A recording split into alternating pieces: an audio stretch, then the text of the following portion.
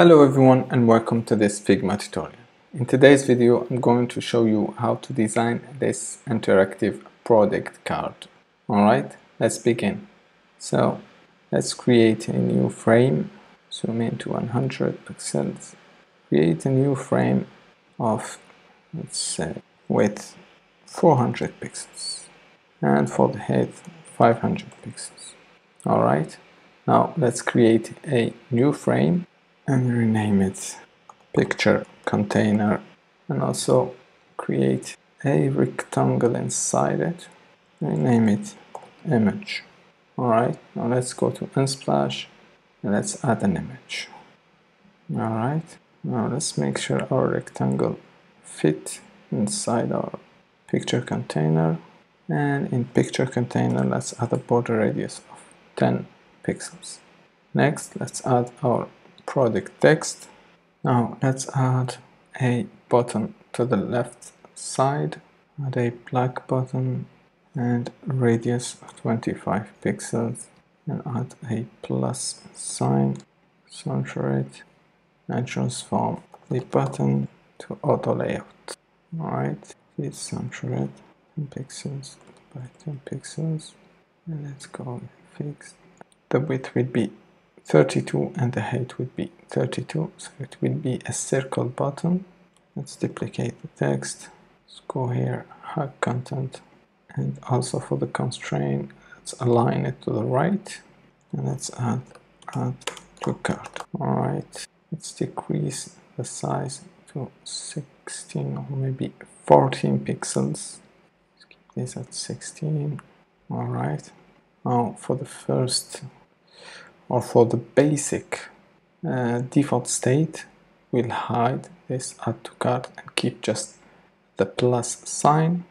And the last thing we're going to create is let's create a new frame, and inside that frame we create the color choices of our product. So let's create 4 simple circles. Alright, inside the frame let's transform it to auto layout, and let's increase the space between until it fit the sides from side to side of the card.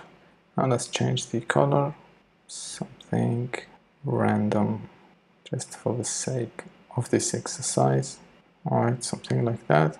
And I will decrease the size of my circles, realign, and again let's increase the space between. Alright. And then in this default state we'll make the opacity of the frame to 0, and we'll decrease the height of the card, so we'll have something like that. And for the frame let me add 10 pixels border radius. Let me center this, and I will add a light drop shadow to contrast my card with the background. Alright, now let's create a new component and create a second variant. Now in my second variant, first I will increase the height of my card, and I will transform this to full opacity, increase the size and decrease the space between, like that. Alright, let's move this a little bit to the bottom, and this also will increase.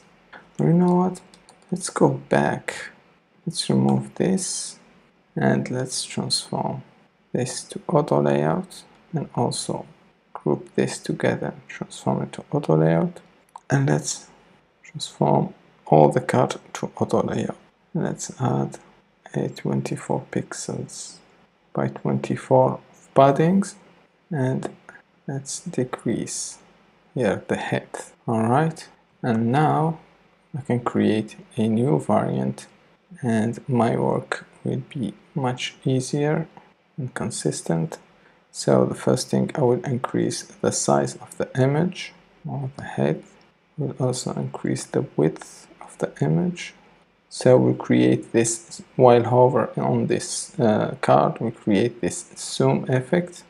Also let's reveal the circles of my colors and decrease the space between. So maybe we need some more height, and let's add some scale in here. Alright, and decrease the space between, something like that. Also, last thing, let's reveal our add to cart, and maybe select here field container, right, and here auto. Now once we reveal, alright, something like that. And let's connect this and select while hovering, smart animate and gentle animation. Next, let's create a new frame. Let me add the component. Let's see how it works. Alright, it looks great, exactly as I wanted.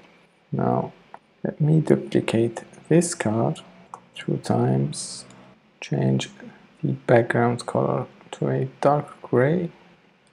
Let's select the images and go to Unsplash and add other images just to change the content and see an overall preview. Alright. Also, let's change the constraint to center and center.